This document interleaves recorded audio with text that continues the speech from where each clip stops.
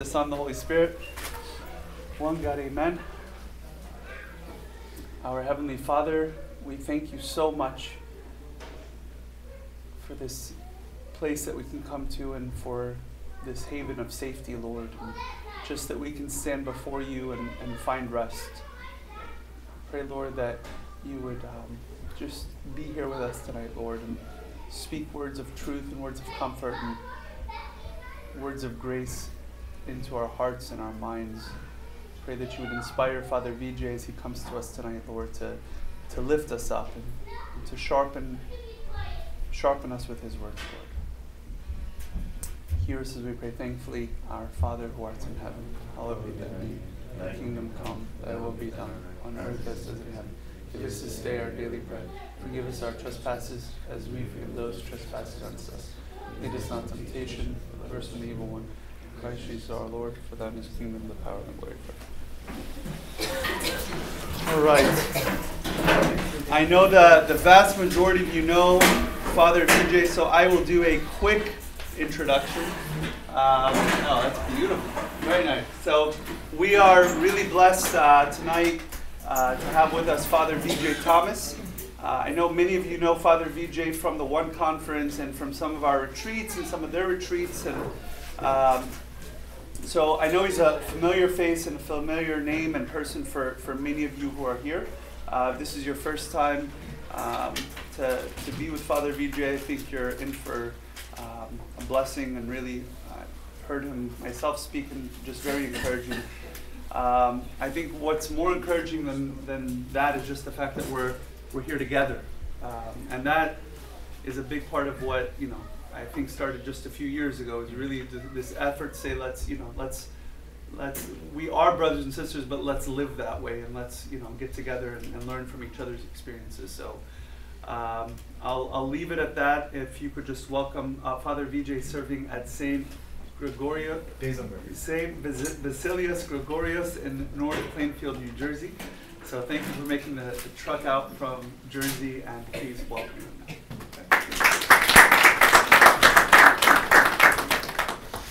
Thank you, Abuna. It's definitely a pleasure to be here. It's, I guess, my second time coming to this Bible study specifically.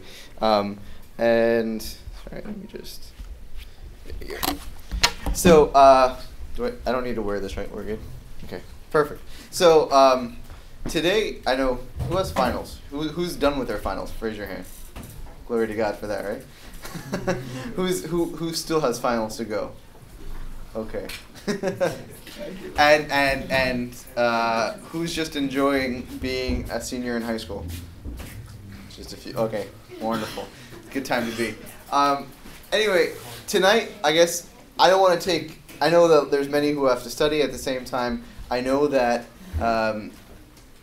it's December times. It gets kind of busy, so I don't want to take too much time with. So the Bible study isn't as long as I would usually do it. We'll see how long it goes. But the idea is, tonight, and when we're in this place, we're going to focus on the Scriptures. And the topic, I believe it's a 6-week lecture. I'm not sure where I fell in place of the 6 weeks. I'll remember 3. So the Word Became Flesh is the lecture series.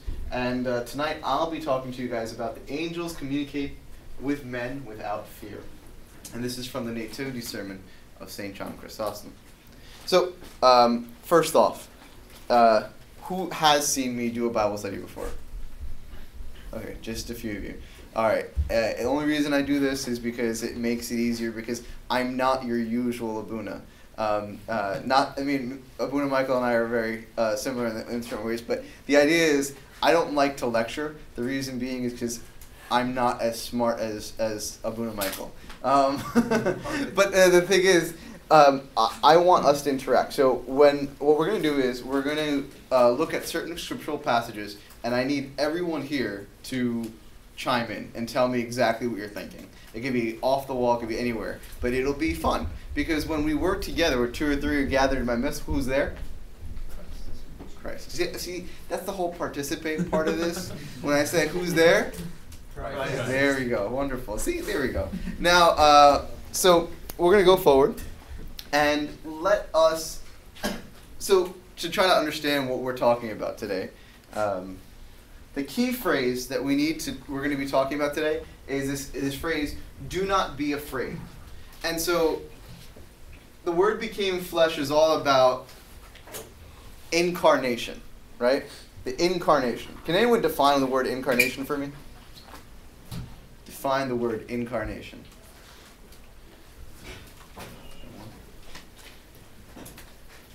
Okay. The word became flesh. The word became flesh. So, but incarnation would mean basically something becoming bodily, right? Coming down. Well, the idea of the incarnation is we're talking about Jesus Christ, the Son becoming a human being. So, this phrase, do not be afraid, how is it significant to the incarnation? That is the question I want to answer today. And I have an idea, and I have my opinion on what that is. Now, when St. John Chrysostom's writing this, he was talking about how a miracle it is that angels communicate with men without fear, and this shows that Jesus Christ is born. Okay? So, this phrase, do not be afraid, what is its significance? Do not be afraid is used 4 times, right, in the scripture. So it's this phrase, do not be afraid, is a very, very a phrase that's used over and over again.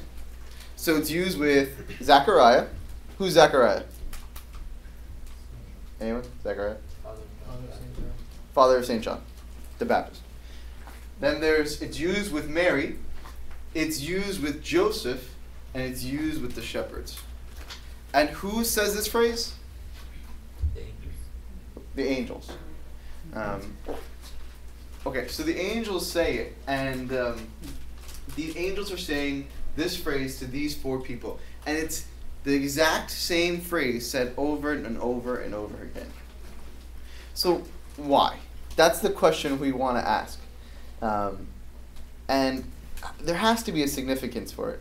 See, when you study Scripture, the one thing that you have to realize is when something's repeated over and over and over again, it's done that way because they're trying to hit it into you. They're trying to get you to really realize it. It's like when you're trying to teach. There was a bunch of little kids here before, and they were all running around going crazy, and you could go tell them be quiet, stop, sit down. What's going to happen the first time you say it? Are they going to do it? No. I think you have to do it again, and do it again, and do it again, until hopefully they get it. But repetition teaches us something. So there's something very important to be learned here. Okay, so what I'm going to do now is I'm going to show you the passage in which the angel talks to Zechariah. We're going to read that passage very quickly. It's a very short 3 verses. And when we read it, I want you guys to just figure out, why is the angel saying, do not be afraid?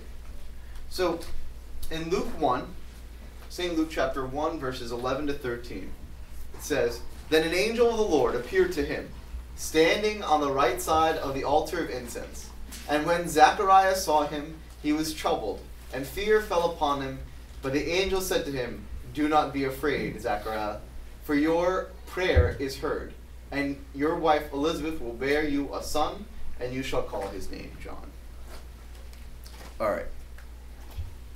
Thoughts about why does the angel say, do not be afraid?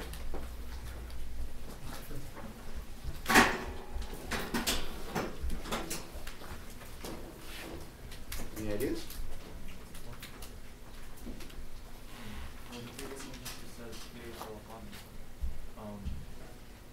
The previous sentence, Yeah. it says fear fell upon him, so that means he was kind of scared, so maybe the angel's trying to state that, well, don't be scared. Yeah. That fact, Okay. Think of an angel appears to any of us, obviously the first reaction is going to be fear. We're not going to be like, oh, that's so cool. Well, it depends. Okay, all right. So say for example, right? All right, it's not 100% known because it's disputed. But within the tradition, it said that Zechariah was not only going to offer he was sent to offer incense at one of the altars, but it's in later, like for example, Ephraim will say that it was into the Holy of Holies that he had gone to offer the incense. And so that was actually a big deal. Like that means that he was high priest that year. So now he's in the Holy of Holies, and he walks in, and what should you find there? An angel, right? So you should be like, hey, angel, see, I knew you were going to be here. Or, the thing is, just think about it. Who serves in the altar? Who's a servant in the altar? Anyone? Any of you guys? Yeah. Half of you guys. Everyone here is.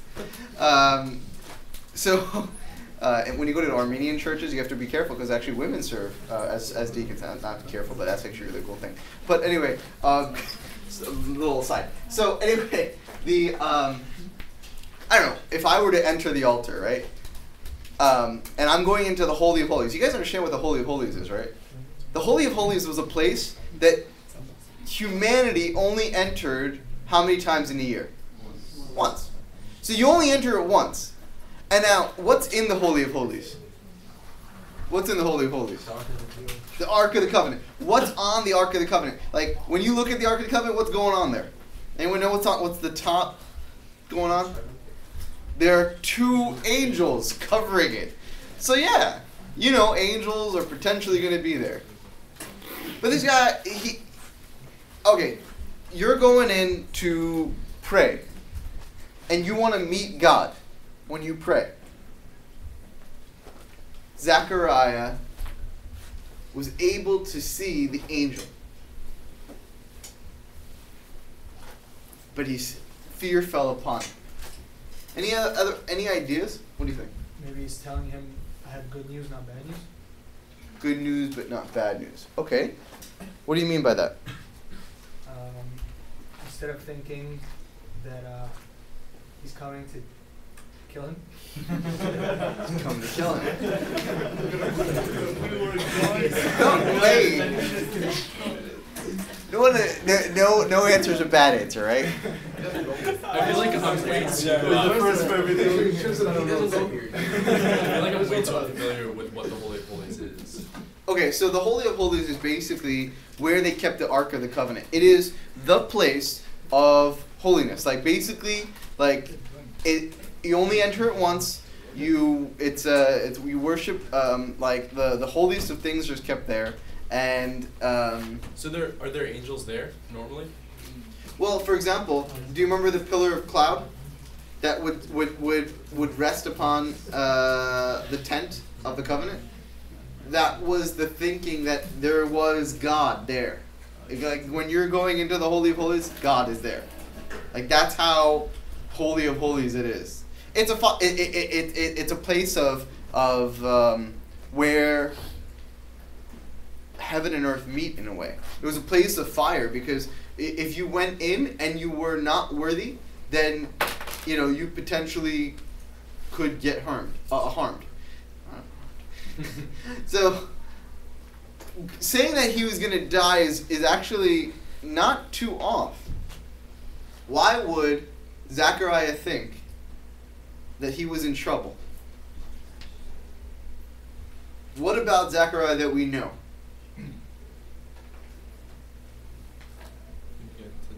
What do we know about him? What was going on with him? What was different about him?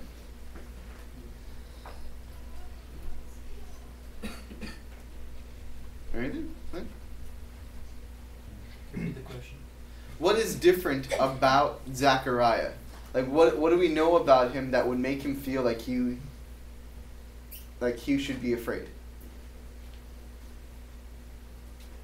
Isn't he starting to doubt at this point after all his prayers? Doubt what?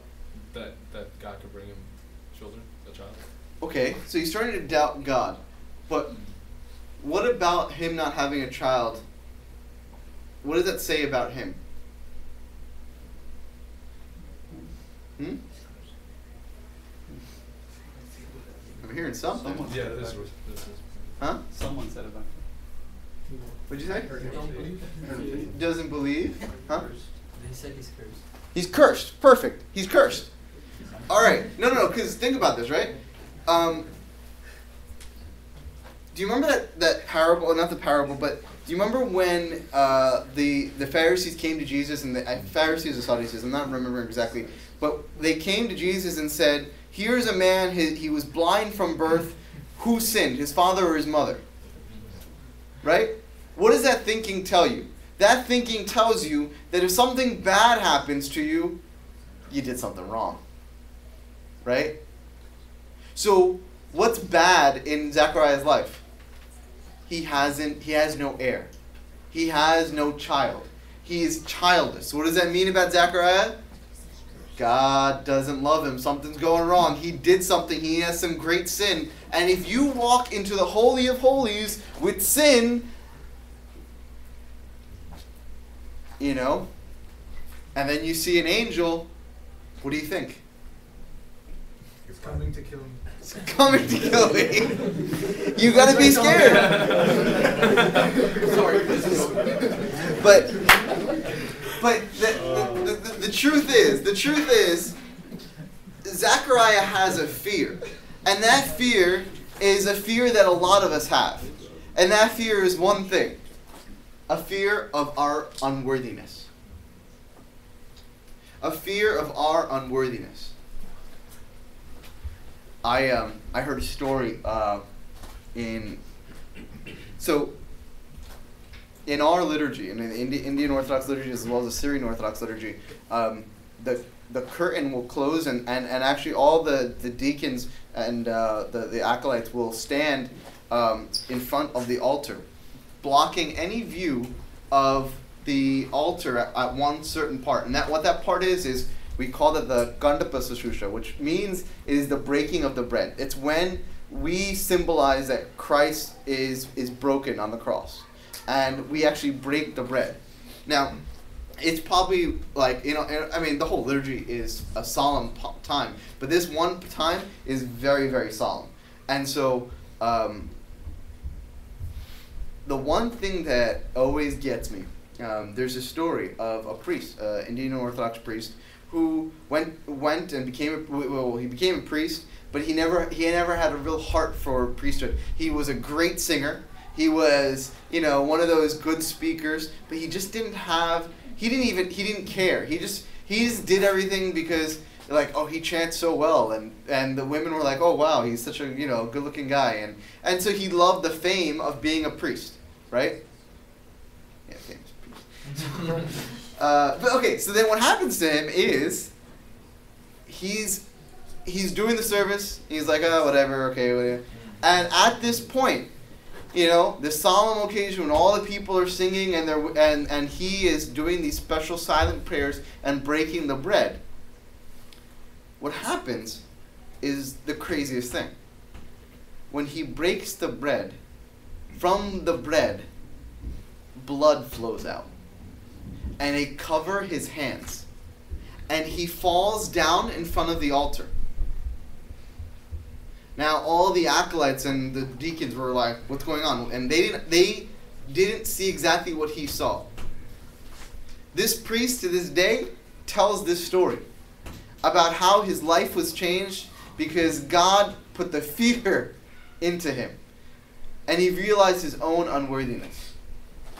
And so when I stand up to serve, it's that kind of fear of unworthiness, like, oh, something bad going to happen? And so that same fear is a fear that Zechariah had. That am I worthy to go meet God? Am I worthy, and is something bad going to happen? Within the liturgy, when you partake of the body and blood of Jesus Christ, it's stated we hope that this is not for our condemnation and punishment, but for our life and our redemption, for our salvation. And so there's this fear of unworthiness. So that's Zechariah. Who was the second person who had the phrase, do not be afraid? Mary. So Mary, in St. Luke chapter 1, verses 28 to 30. The same way we did it before, let's do this. So I'm gonna read it, and I want you to think about what is she afraid of. And having come in, the angel said to her, "Rejoice, highly favored one, the Lord is with you. Blessed are you among women." And when she saw him, she was troubled at his saying, and considering what manner of greeting this was. Then the angel said to her, "Do not be afraid, Mary, for you have found favor with God." Thoughts? What do you guys think? What's going on here? I just found a word that was in both passages, the word trouble. Okay, yeah. I think it might be like they didn't even go. I don't know. Like, I don't know the full comprehension of it. That's true. Okay. Let's go back 1 second. So he was troubled, and fear fell upon him, and then she was troubled at his saying. Okay.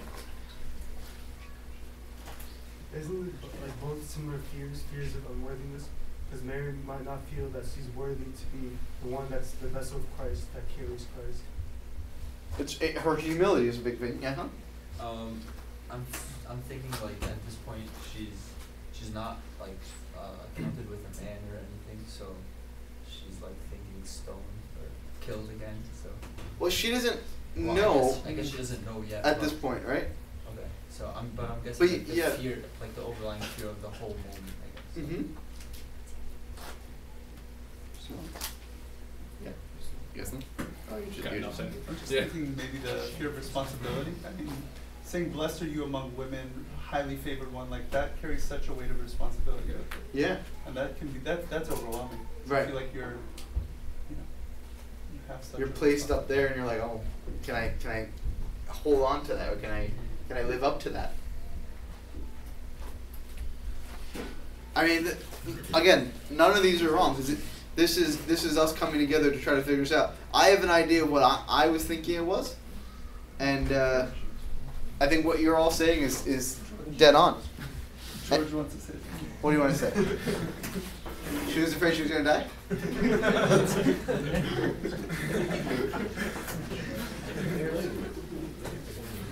Yeah. By the way, as Orthodox, we don't accept that translation, rejoice. Highly favored is wrong. We should say full of grace as Orthodox. Because that's a great grace for Mary to be a mother of God. Yeah. So that's a huge thing that cannot be accepted intellectually or as a human being. It didn't happen to anybody before to receive that kind of grace. Uh-huh. So she was shocked of the amount of blessing and grace that she is receiving or announced it by the angel. Right. But she was believing. She's different from Zechariah. Zechariah was not believing, Right. but she was believing that this could happen. Mm-hmm. Okay. I think you're right. Exactly. There is a difference between her and Zechariah, and the idea that she's raised this place. I mean, we often hear of Mary's humility, so that's a key concept. The one thing, okay, just from I mean, this is in left field, but and this is not what I was thinking, but just to get our thoughts going. Picture this: young woman, approached out of nowhere. Guy comes up to her, going, "Hey, highly favored one, what's going on? Blessed among women." What are you thinking? What did I do? Proposal. Yeah. Is it proposal? Yeah, I mean, especially if you walk down the street and you run into a person who is talking to you in such a way that they have like this deep affection for you, it can be scary, right? I mean, especially, for a young woman of that time, of course, even for today. So she's troubled by, what is this guy talking to me? I know, for example, in Indian culture, This is you know, this is the old country, right? And so in the old country, men and women really don't talk. You know, I don't know. Maybe in Egypt it does. But in India, like, guys hold hands because they don't talk. It's really bad. You know what I'm saying? You know what I'm saying? Egyptians do something. See, exactly. But the reason being, yeah, exactly. No, we do the same thing. But the reason being is because it's not appropriate for a man to talk to a woman. And I mean, how Gabriel looks is interesting. So we have to we don't know exactly, but that's a possibility.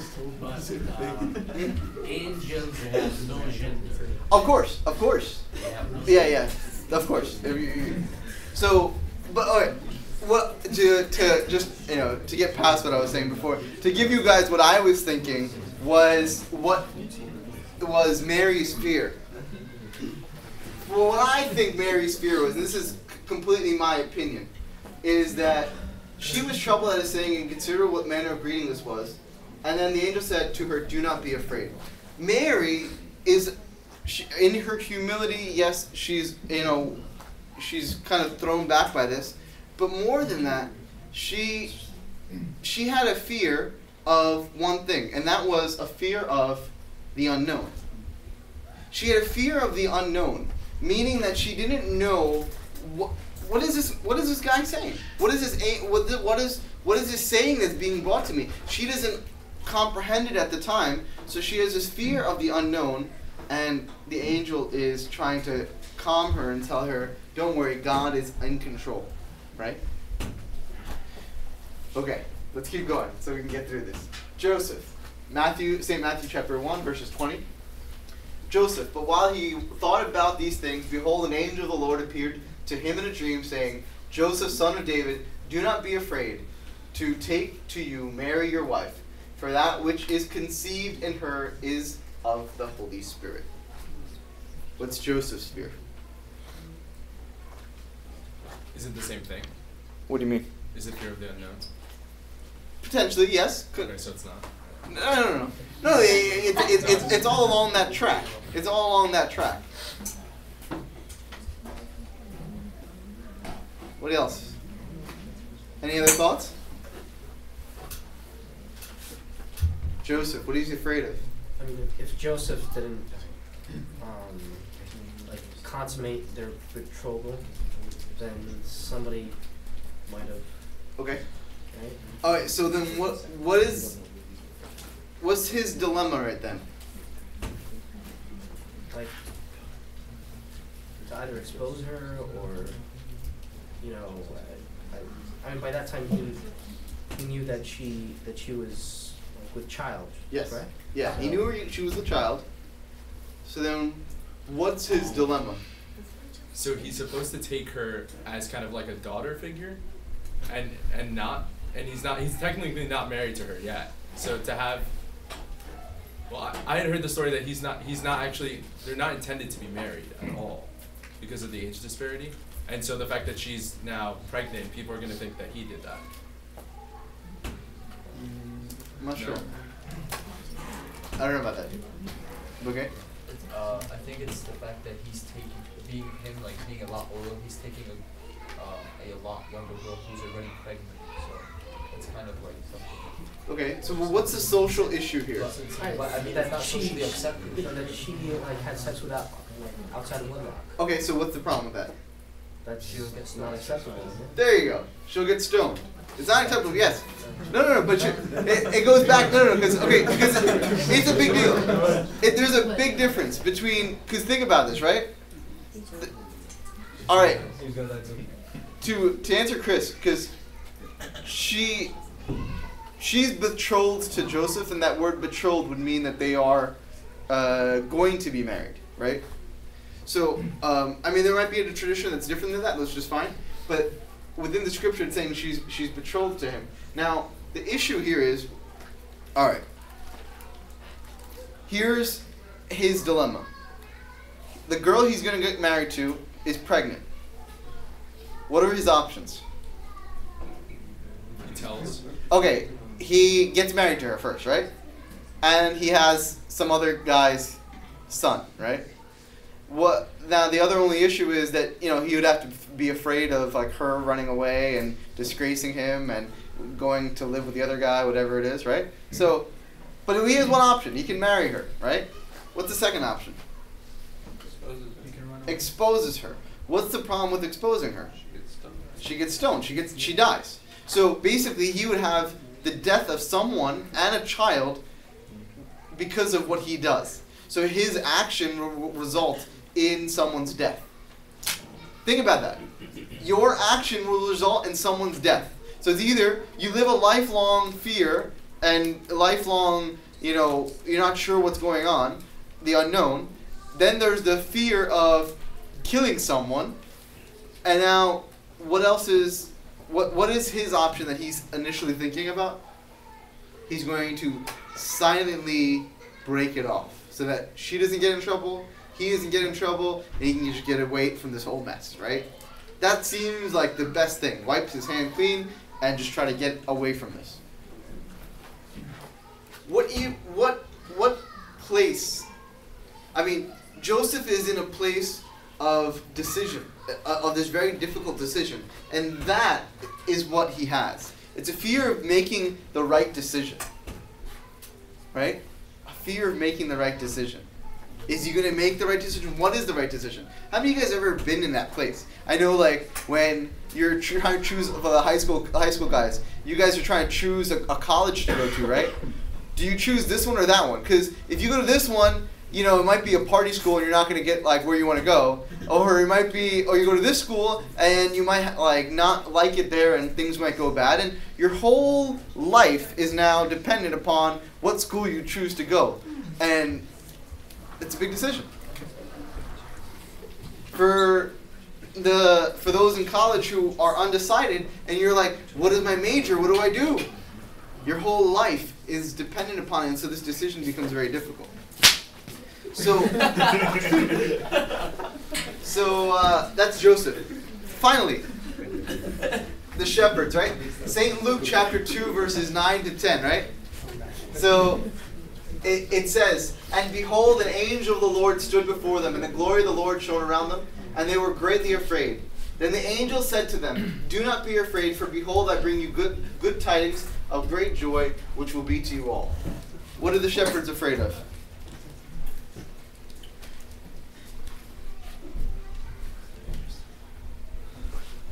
"And behold, an angel of the Lord stood before them, and the glory of the Lord shone around them, and they were greatly afraid. Then the angel said to them, 'Do not be afraid, for behold, I bring you good tidings of great joy, which will be to you all, will be to all people.'" What do you guys think? Shepherds are afraid of what? Bad tidings?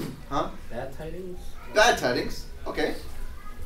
I was gonna say like bad news, because Bad they're news. afraid that they're gonna be like that the angels give them like news that will bring them or destroy. Okay. Or destroy them.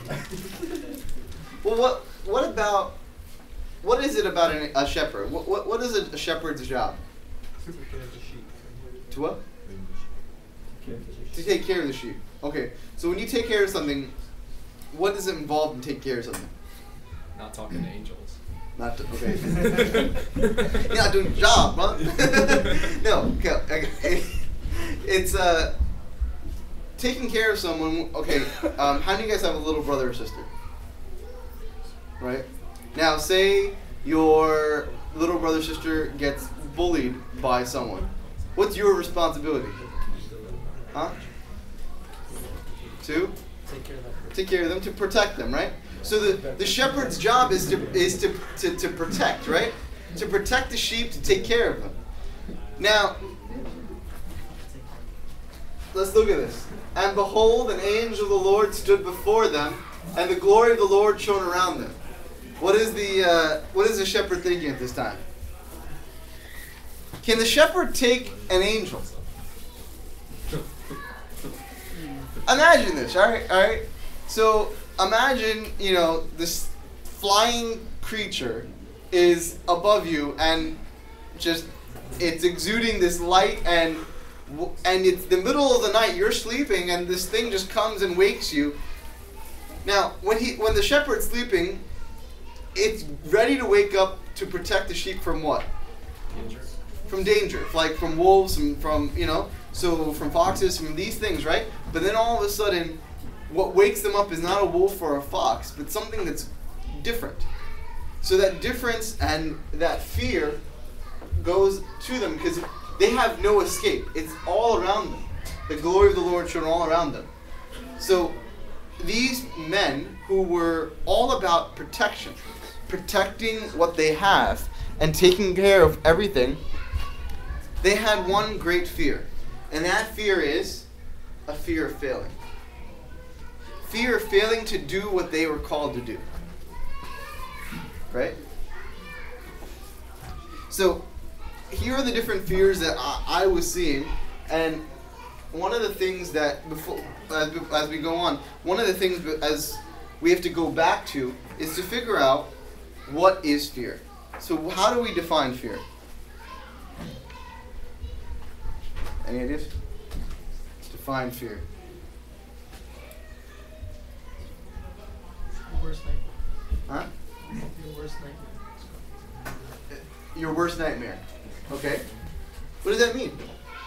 Sometimes it's just an element of surprise. Say it louder. Sometimes it's an element of surprise. Oh, that's pretty good. Wait, I hear. Element of surprise. Element of surprise. Okay, that's good. That's good. Sorry, I was listening to Justin Bieber too much and rocking in my car, and then my ears nuts. No one likes my jokes here. All right. What you don't think you can handle. What you don't think you can have. Okay. Handle. Okay. Oh, what you don't think you can handle. Perfect. Okay.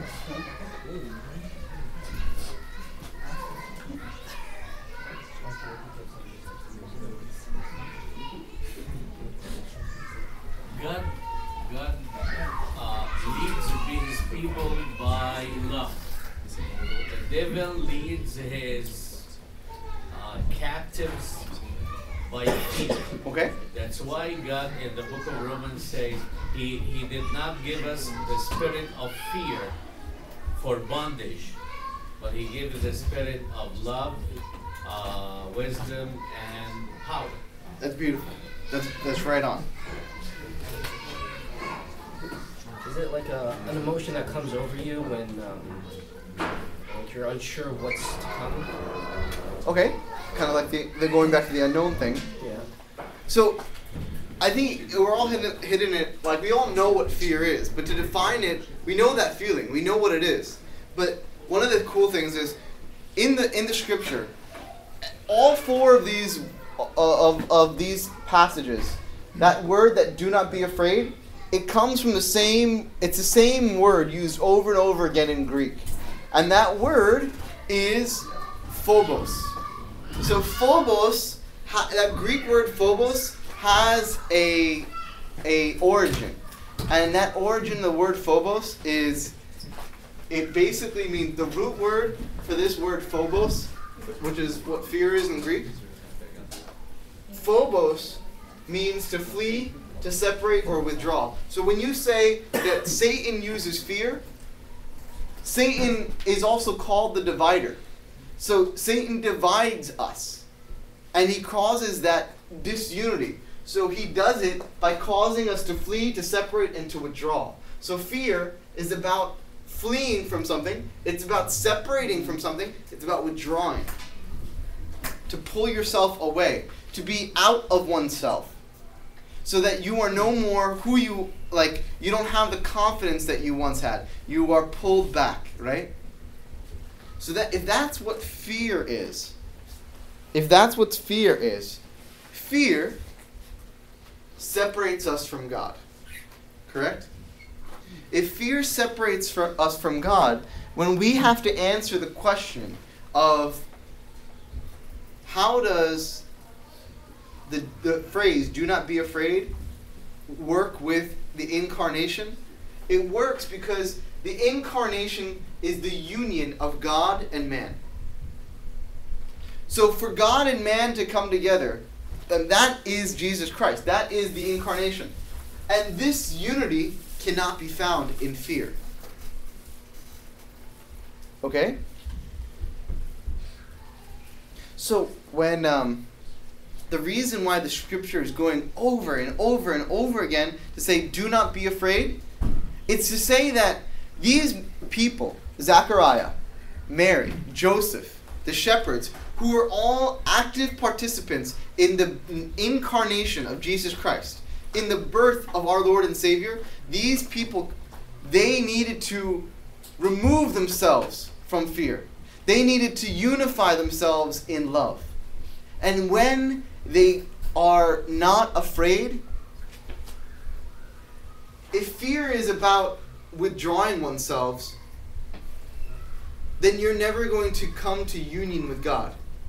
But if you take fear out and you only have love, then you unify with God. You move towards God, and you allow God to move towards you. So the incarnation needs for us to overcome our fear. The other cool thing about this is just looking at the development. These phrases, do not be afraid, when you look at the story of Zechariah to Mary to Joseph to the shepherds, right? They're all showing us a progression. And here's this progression, right? So Zechariah says, when the angels come to Zechariah saying, do not be afraid, there's this fear of unworthiness. But God has made us worthy. I see Zechariah as an unbeliever.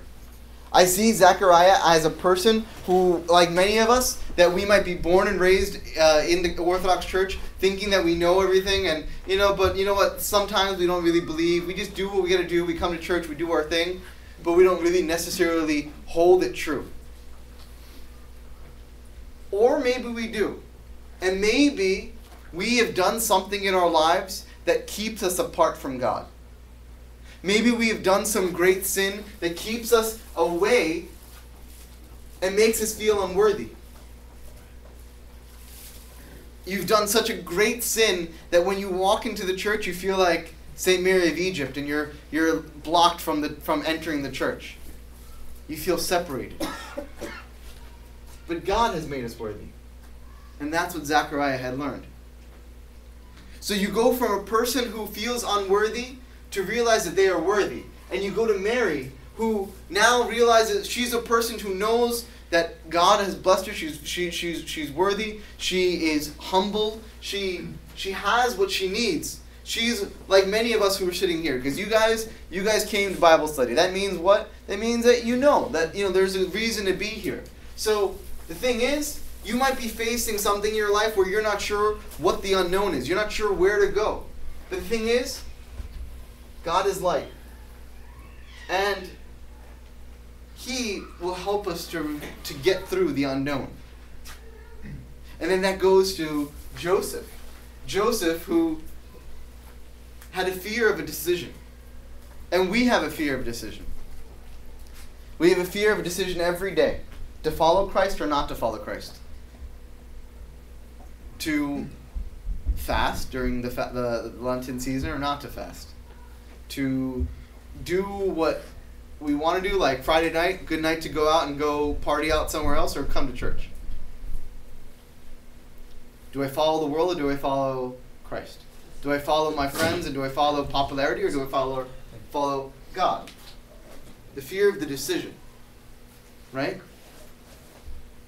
And finally, it comes to the shepherds, people who have taken a responsibility to go forward, to love those that they are entrusted with, to love what they do. We hopefully are like the shepherds, people who want to go forward, and we have decided to follow Christ. We have decided to go forward. But you know what the thing is? When we follow Christ, we often think, am I going to fail? Am I going to be able to live up to this? Am I going to be able to do everything He wants me to do? And the thing is, God is the true shepherd. And He will protect us. He will help us to get through. Right? So I just love how that progression happens within the chronology. That you come from a person who was having difficulty believing, a person who then you take this progression of faith from conquering fear after fear after fear after fear, and then what arises? What arises when you conquer fear after fear after fear? You meet God. There is nothing to fear but God. Fear of God is the beginning of wisdom. So when you stop fearing everything except for God, then He is with you. He is Emmanuel. What's the word Emmanuel mean? The name Emmanuel. God is with us, right? God is with us. God is incarnate.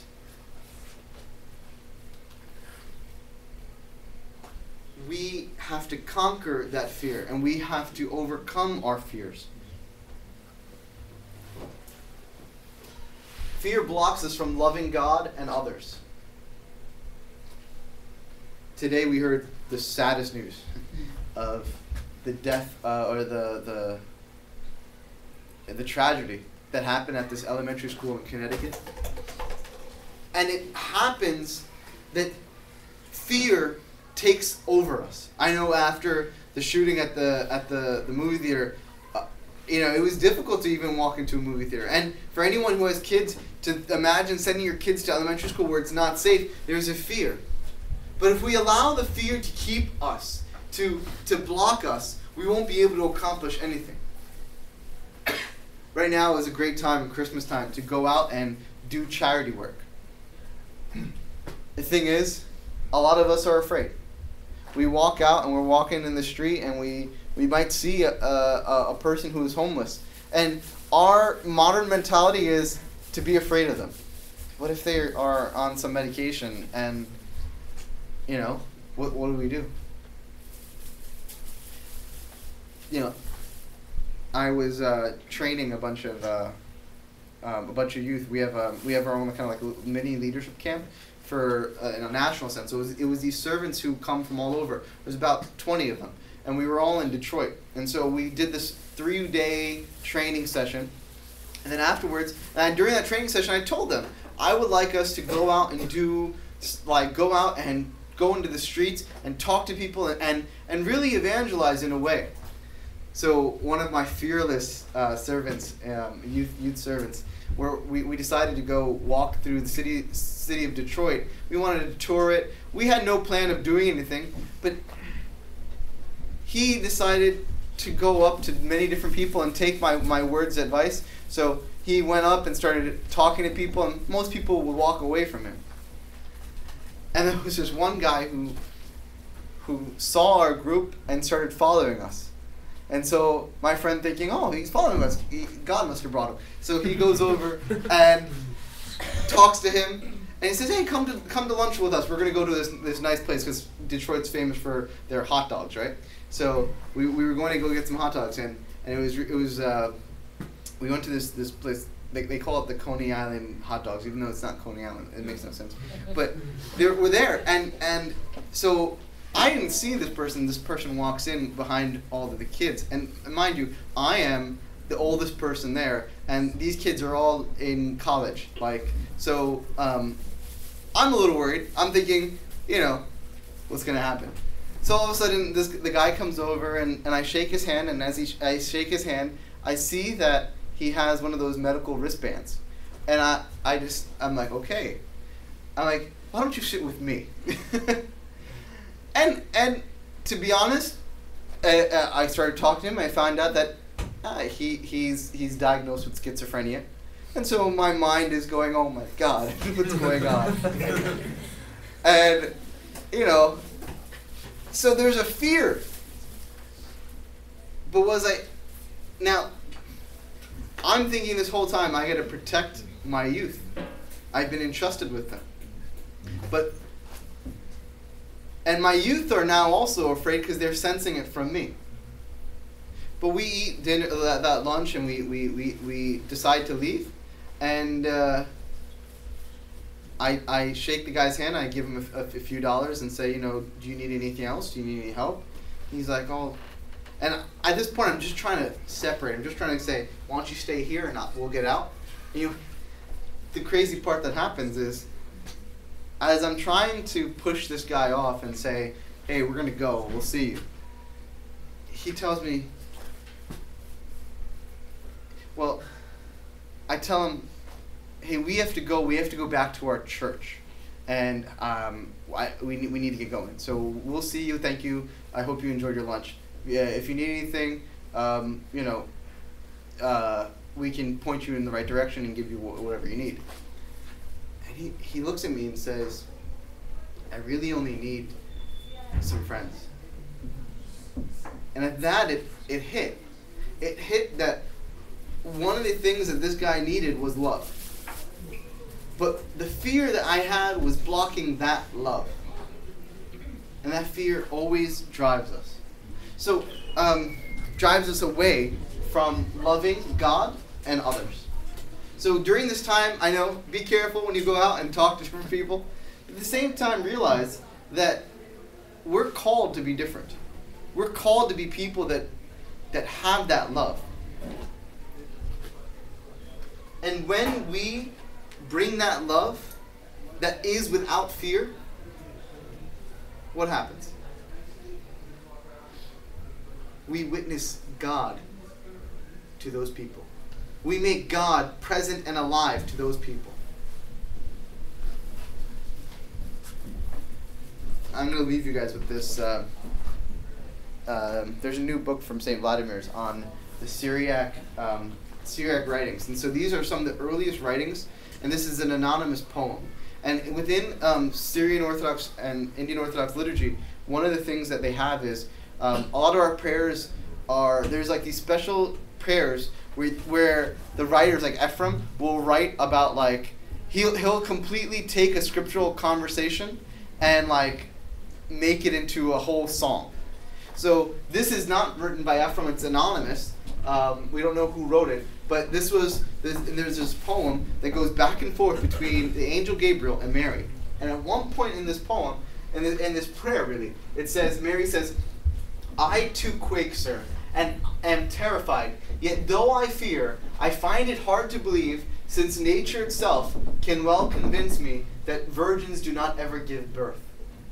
So Mary, in her fear of the unknown, and the angel then responds, it is the Father's love which has so willed that in your virginity you should give birth to the Son.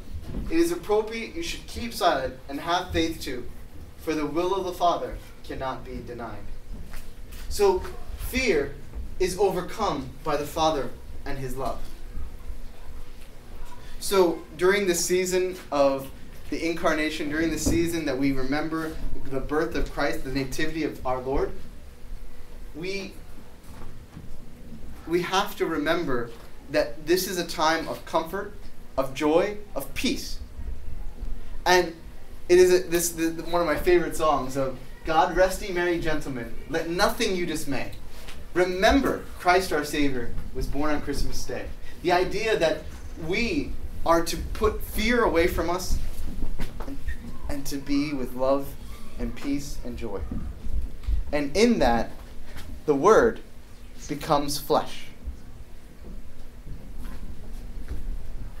Do not be afraid,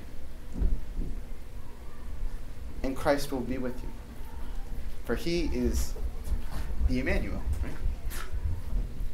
So, with that, are there any questions? We have time for just like one or two questions if there are.